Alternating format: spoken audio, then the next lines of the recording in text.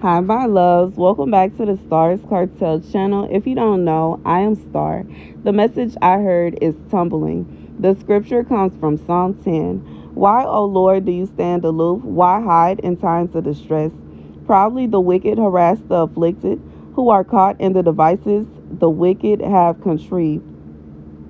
For the wicked man glories in his greed, and the covetous blasphemy set the Lord at naught.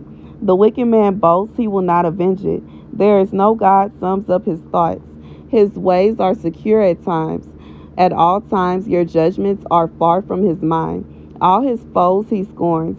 He says in his heart, I shall not be disturbed. From age to age I shall be without misfortune.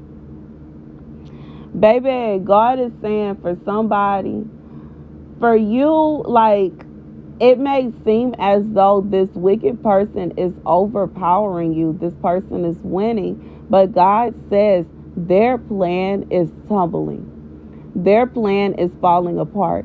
The fact that they are attacking you is proof enough to you that there is some kind of plan that they had. They had an even worse plan for you, but it did not work out.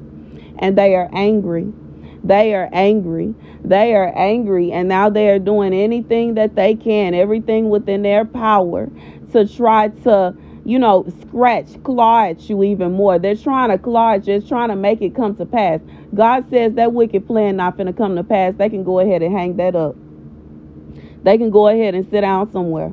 They can go ahead and find something else to do. They got to find something else to do. They got to find something better to do than to mess with you. Them messing with you is not doing anything for them. First of all, they are not stopping you from doing what God has asked you to do. Second of all, they are making things worse for themselves, because every time they come after you, God seeks judgment upon them. But instead of them just leaving you alone, they insist on persisting. They are persistent at oppressing you. They are doing everything that they can to oppress you. They are doing everything that they can that is within their power to stop you. They are doing everything they can to terrorize you, to harass you. God says that he is going to continue to have his foot on their necks until they leave you alone. Until they stop. Until they stop. And if they refuse to stop, then they are just going to be under the wrath of God. But God says their little plan, it is tumbling, it is failing, and it is falling apart. That's the message.